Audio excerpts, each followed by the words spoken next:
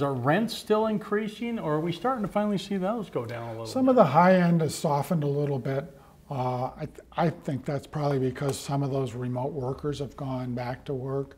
But to be honest, the apartment rental vacancy rate remains very low. Mm-hmm. And I checked today, and I think it's probably lower than what I show on this chart. So the problem is if they can't buy a house because for whatever reason, lack of affordability, lack of inventory, interest rates are too high, they're going to rent. And that's going to keep the rental market strong.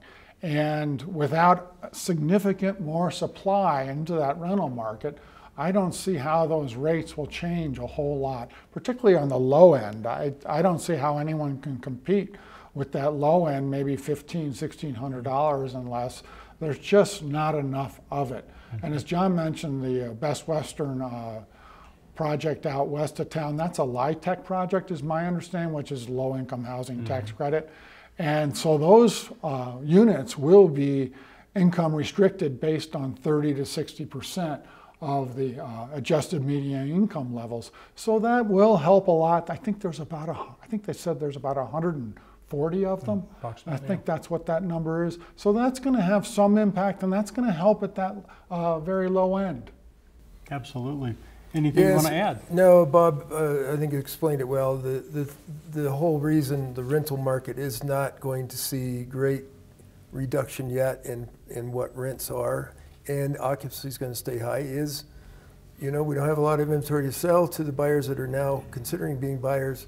Interest rates, of course, are high, the prices are high. So we're seeing a little less flow from a renter to an owner than we have seen in the past.